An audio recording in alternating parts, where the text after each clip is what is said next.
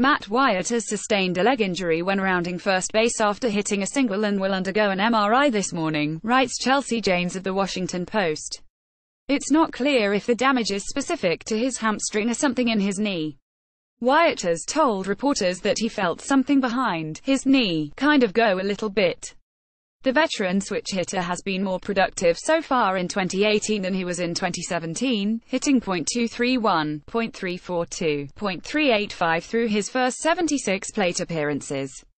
While HES still not the hitter he was in his best years with the Orioles, the loss of Wieters for any period would put the Nationals in a bind. He's one of just 2 catchers on the 40-man roster now that the Nationals released Miguel Montero last month and placed Jonathan Solano on the 60-day DL depth chart. Either journeyman Tuffy Goswish or longtime Nats farmhand Spencer Kieboom seem likely to have his contract selected from AAA this weekend, as Janes notes that Wieters has already been deemed unavailable for tonight's game and will almost certainly land on the DL for a second time this. More on the Nats. Outfield prospect Juan Soto, perhaps the quickest rising star of any prospect early in the 2018, was bumped from Class A advance to AA yesterday. The 19-year-old Soto opened the year in Class A and was moved to Class A advanced after just 16 games.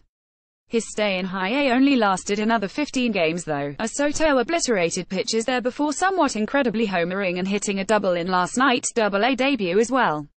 Soto has raked at an otherworldly .373, .477, .817 clip across 3 levels so far, belting 13 homers, 9 doubles and 4 triples while walking more often than HES struck out 26 to 21 BB/K ratio.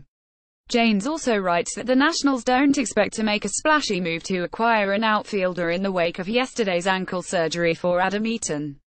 Skipper Dave Martinez said that Matt Adams and Howie Kendrick will platoon for the majority of left field at-bats, listing Andrew Stevenson and amending Brian Goodwin as additional options for the organization.